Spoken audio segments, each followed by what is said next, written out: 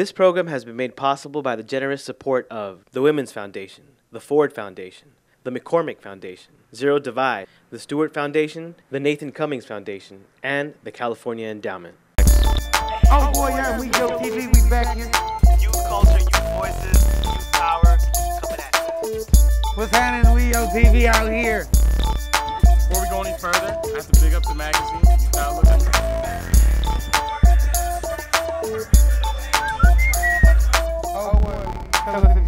Youth Outlook, chronicle of young people's lives in the Bay Area. We're known all over the Bay and beyond. Got a lot of good stuff for you this time. Yo! Hey yotv, this is Jasmine A, and I'm here to bring to you another episode of yotv. On yotv, we document youth culture in the country, in the world, pretty much everywhere. And on this episode, we're going to take you to some places in America that might look real foreign to you. So our first story comes from Russell Morris, who's a journalist, writer, and he's traveled to a town that used to be indigenous territory to Mexico, where people still live there who were there when it was Mexico, but now there's a fence running through their country, and it's U.S. territory. So he's just going to talk to them about what life has been like before and after the border was put in place. Driving down dusty roads with a punishing sun overhead, it seems almost lifeless. But this region is home to the Tohono O'odham Nation, a tribe of 25,000 people who have shared the land with the roadrunners, mountain lions, jaguars, and wolves for over 6,000 years. In 1853, the U.S.-Mexico border was redrawn, effectively cutting the O'odham Nation in half. This border itself did not present grave consequences for the tribe, however, until the late 1990s, when the U.S. Border Patrol developed a new strategy for border enforcement in the Southwest. At that time, Operations Gatekeeper in San Diego, Hold the Line in El Paso, and Safeguard Arizona in Nogales shifted enforcement to urban areas. The object was to force migrants into desolate desert regions, where they would either be deterred by the terrain or easily apprehended in open spaces. The only thing that's changed, however, is where migrants are crossing. The narrow corridor that they have been edged into is right to the Tohono O'odham Reservation. This land is also where the proposed border fence would be built, isolating the communities of O'odham people on either side of the fence and threatening the animals and vegetation of the biologically diverse Sky Island region. Tribal members and environmentalists in the region are not concerned with the politicized issue of undocumented immigration to the United States. Their concern is the preservation of the culture and habitat that have flourished here for thousands of years and now face decimation by the construction of a wall. Every October, O'odham tribal members make a pilgrimage from the U.S. side of their land to Magdalena, Sonora, in Mexico, as part of their annual St. Francis Festival. The procession is part of a larger event with music, food, and dancing, and is their largest tribal festival. Increased border enforcement in the past 20 years has restricted this movement, but they still make the annual procession. Until this year. Ophelia is a tribal elder, and she has watched the impact that increased border security has had on her people's land. On the 2nd of October this year, someone cut all the electrical lines to all the O'odham community, which is the community church, the community kitchen, and all the homes. And they felt that they couldn't do the ceremony. My brother decided that he was going to come across to the United States and try to get some generators and still have the celebration. But as he was coming across the border, he was shot at. His truck was shot at, and we don't know who actually did it. We kind of suspect it's the same people, the drug dealers, trying to take over our community. Aside from the aggression from smugglers, she's had to endure harassment by Border Patrol officers and restricted movement on traditional routes. Ophelia tells the story of one Border Patrol stop that turned into terror for her and her family. She was with her daughter and grandson, driving home from an all-night dance when they were pulled over. And they pulled us over, and right away they said, get out, because I was in the back seat and I'm brown skin and don't talk English too well, and so I said, what for, and they said I'd have to say that I was a U.S. citizen or a Mexican citizen.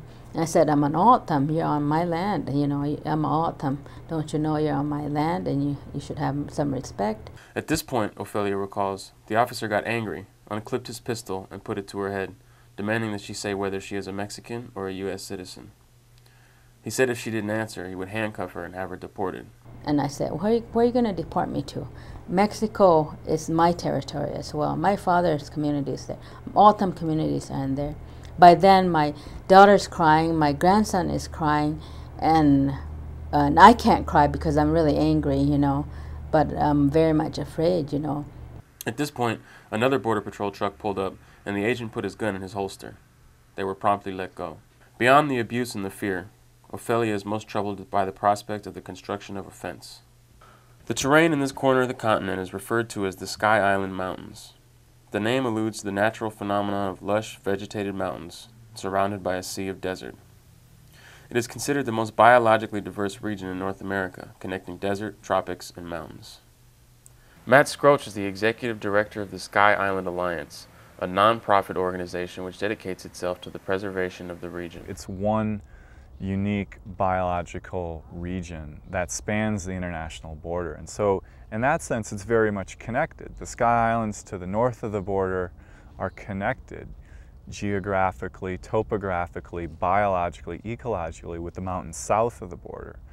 And it's imperative that permeability of the landscape remains so that our web of life, our plants and animals, are able to migrate back and forth over short periods of time, but also over long kind of evolutionary time periods as well. Sergio Avila, a wildlife biologist for the Sky Island Alliance, uses the example of the jaguar, an animal native to the region, to explain his position. And it's not going to be a matter of, well, what side is the jaguar in? Is it in the U.S. side? Are we going to keep it in the U.S.? Or is he going to stay in Mexico? It is not good to leave it in one side or the other. We shouldn't have to choose for the animal to do those things. I made a statement saying that it was like a knife in our mother, you know, and it's these metal things that are going to go in our mother, and we can't pull them out.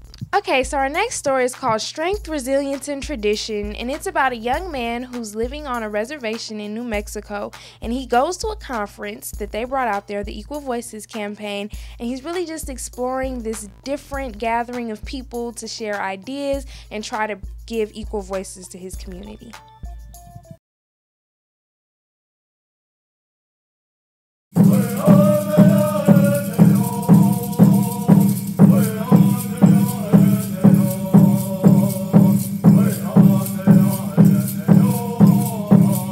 Mobilizing a movement is a long-term process. This campaign, your town hall today, is all under this effort of creating a movement called the Equal Voice for America's Families campaign.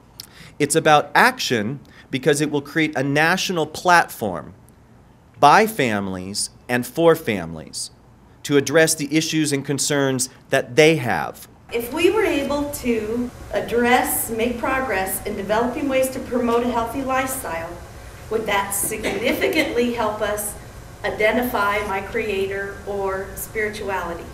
How many people would say yes? And how many people would say no? It's a yes. My friend, he said he was going to some conference and he just asked me if I wanted to come into it and just check it out, you know, because I've never been to something like this. Okay, suppose we were able to stay productive.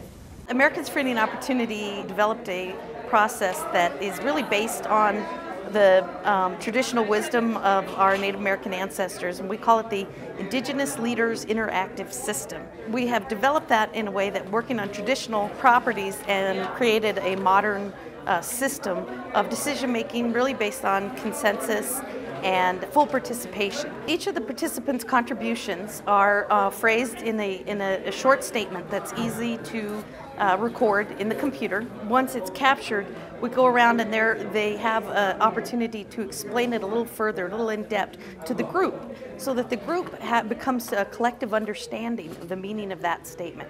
So I'll give you a few minutes to think about this personally, because this always helps me just to write it down, write what you're thinking a little bit, and then we want to capture it in a brief statement. I was just like the follower, you know, like I was getting sent to prison, and some really good friends from California that I met in a ceremony, they bailed me out, and they invited me to live with them under the roof to get on my feet. I've been back for like 7 months now. There was a family emergency, and so back in I'm helping my brothers, and I'm encouraging them to move with me to California and get a job, you know. We live like 100 miles away from the cities, the town, and out there you're stuck in the res, no job, nothing. The only way to get away from all this trap life is to get out, go far away, start new, you know. If you want it bad enough, you do it.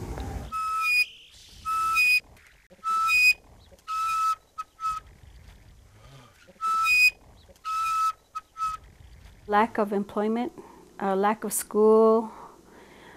There's just hardly anything, to be honest with you. You know, there's the desert that you deal with every single day, and I'm sure that will stress anybody out. And with him, I think that's the reason why he writes. He tries to look at life at in another different angle. People get trapped real quick, you know. Good people that never took drugs. Other people be peer pressuring them, and they get into that, and once they hook on that, and they go on doing it, and sometime in life they will get to a point where they just feel like giving up, and they just wish they were dead, they say. I was really hooked on drugs, and I didn't really care about anything. That's how I felt.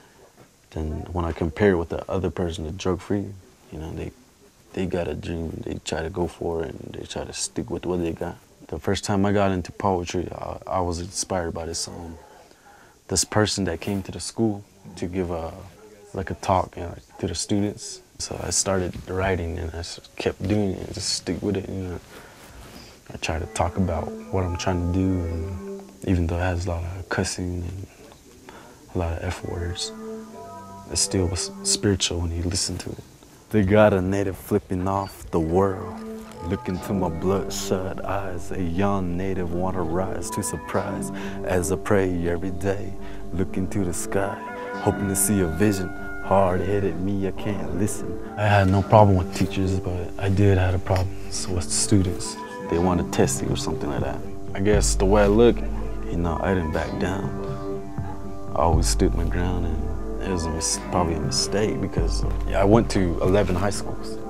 Cuba, Crown Point, Puntada, Albuquerque, Bernalillo, Wingate, Gallup, Arizona, Rough Rock. Yeah, then last one was California. I learned a lot out there on my own. Got my own house, my own job. I went to school there. I got my GED there. I used to be always getting into trouble, and until I started staying productive, until I started self-disciplining myself, I learned that you can stay out of trouble that way. From my experience, I'll be like, I helped my family today, and I'll be feeling good about it. I wrote this today, and I'll be feeling really good about it. Somewhere in here. Oh, it's right here. Keeper, yeah. Oh, US Airlines. That's my first flight right here. And I wrote that right there. It says, it's time to rise like the airplane up in the sky. Sipping purple magic on the side, I'm getting high. Struggling every day, mad because my family's barely getting by.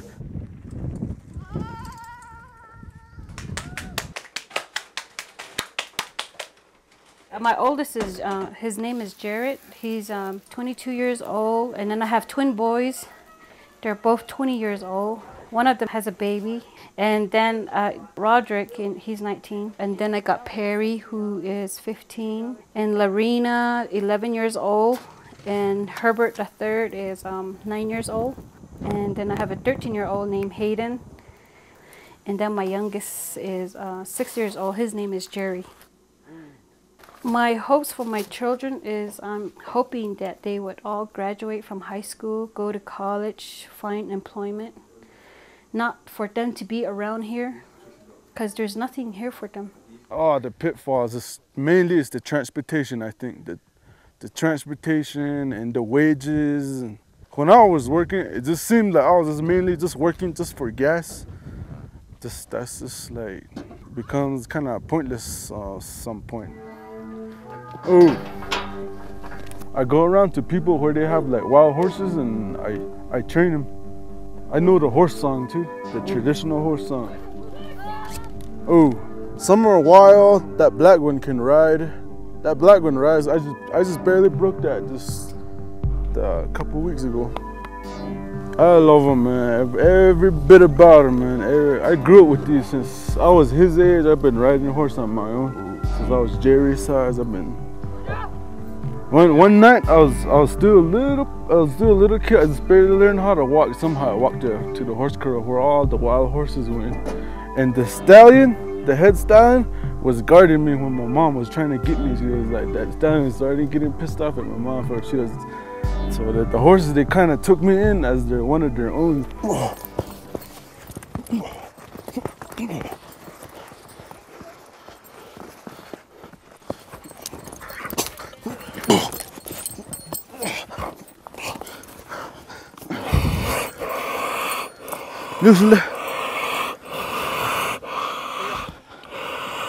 Lusaleshki.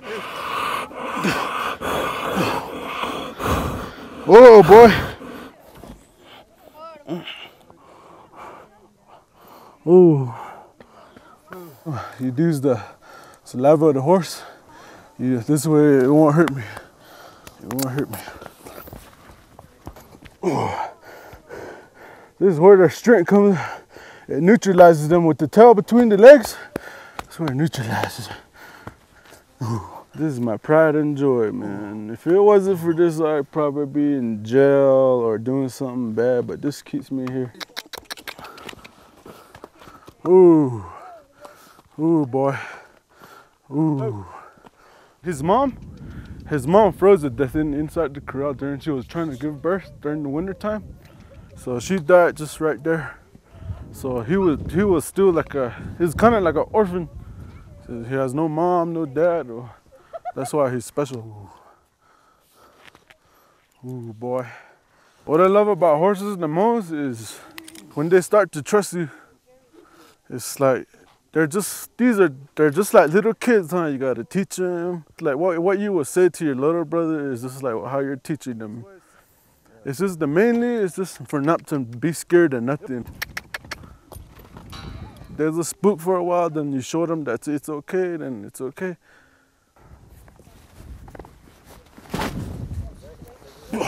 My great-great-grandpa taught my grandpa, then taught me. So I have to pass it on. That's where that horse song comes from, my great-grandpa. His name was Tom Sosi, so he was, I don't know, he's just like the founder of all this. Huh? Want to jump on, Jerry?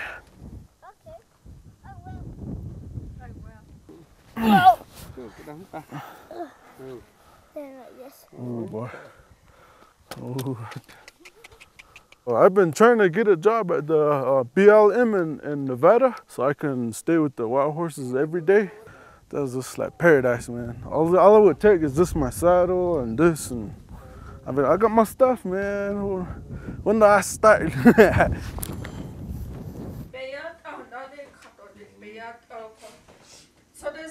I don't want to say this, but my dad used to be an alcoholic person, and I wanted to get away from the abuse, and I went and signed up myself for placement students, and I got placed with foster family in Salt Lake City, and I was out there with a foster family since I was 8 years old to 14 years old.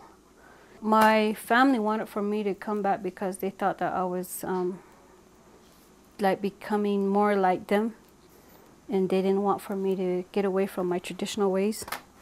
So I understood their point of views, and I did not say I don't accept or anything like that. I do accept our traditional way of life.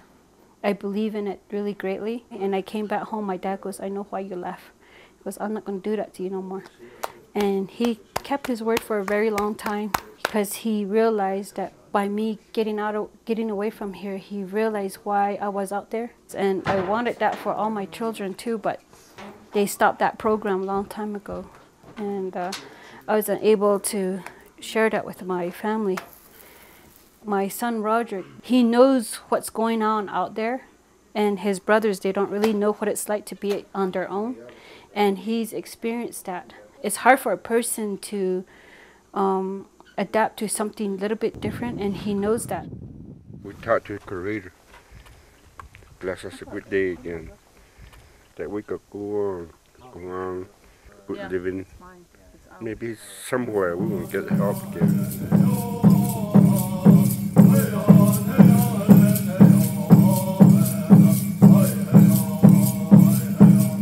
If you look here, what you guys decided by your voting, the one idea that you guys thought had the most influence, if we were able to get this done, is identifying my creator or spirituality. The computer keeps track of how the group decides on whether it's influential or not as influential. Once you compare them and you vote which one has a significant influence, the most influential come to the bottom, and you see more underlying causes, more deeper logic, a deeper meaning.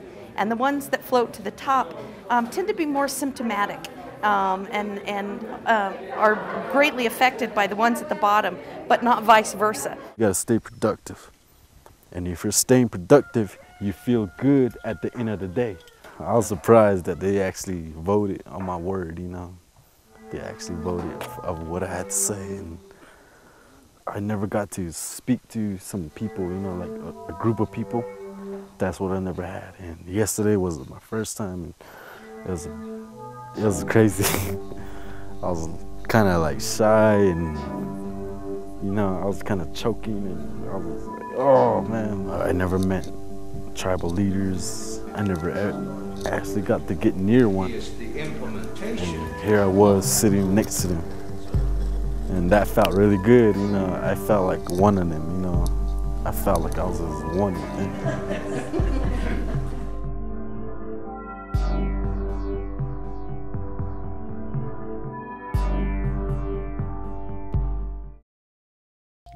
Alright, so this story is about a young woman who found sanctuary in horses. After her father died, she was on a rocky road for 5 years, as she explains, and she's really going to tell us about how horses essentially brought her back to herself and saved her life.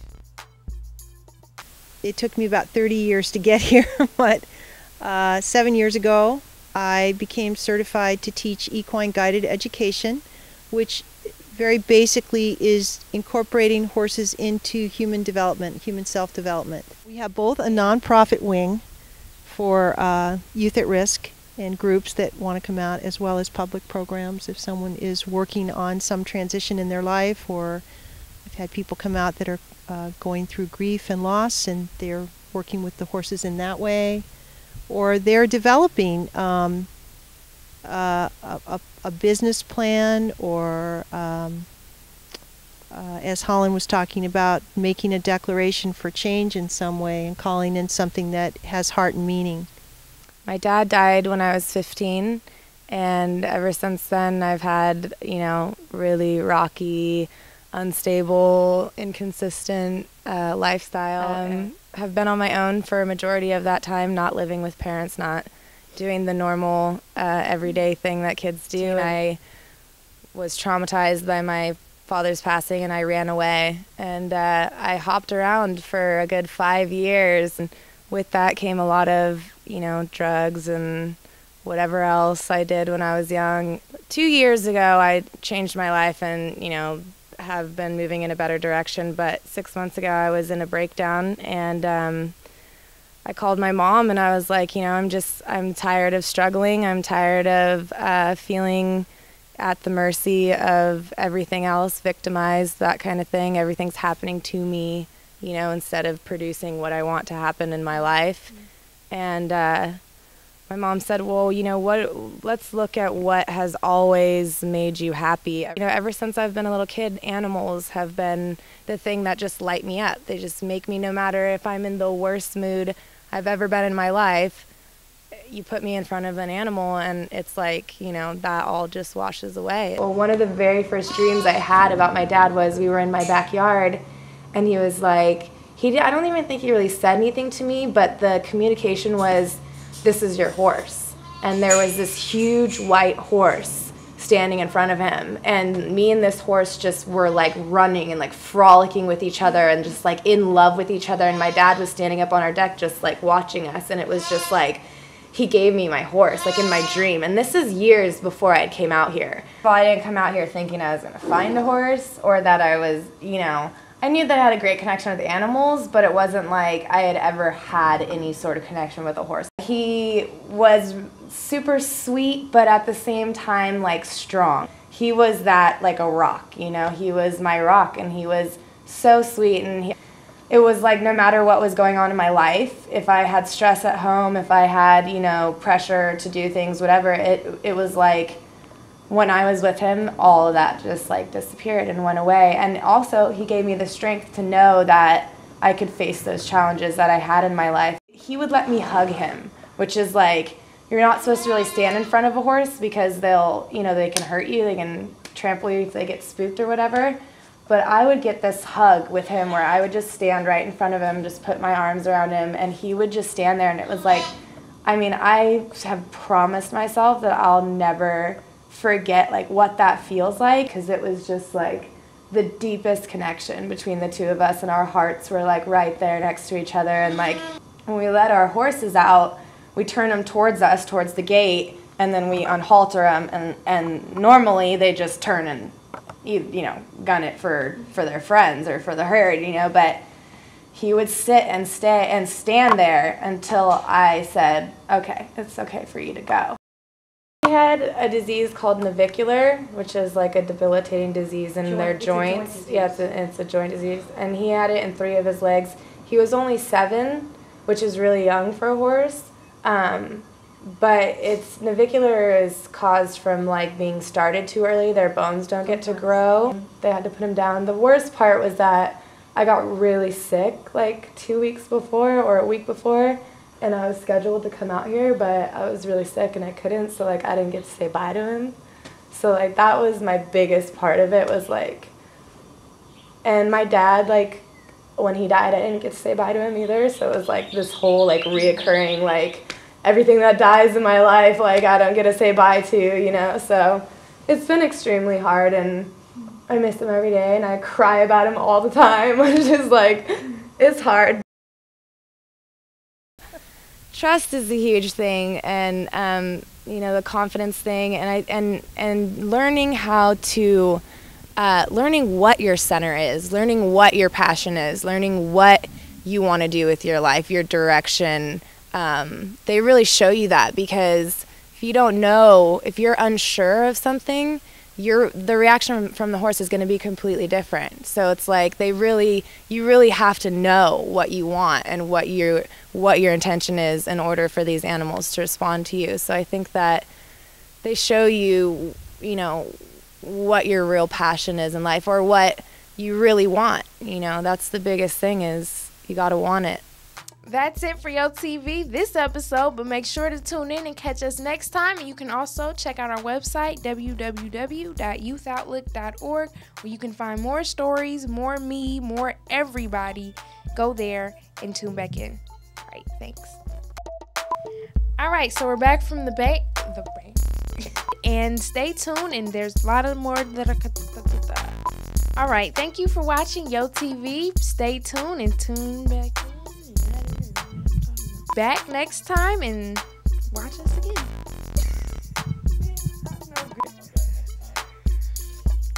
All right, well, that's it for this episode. Okay.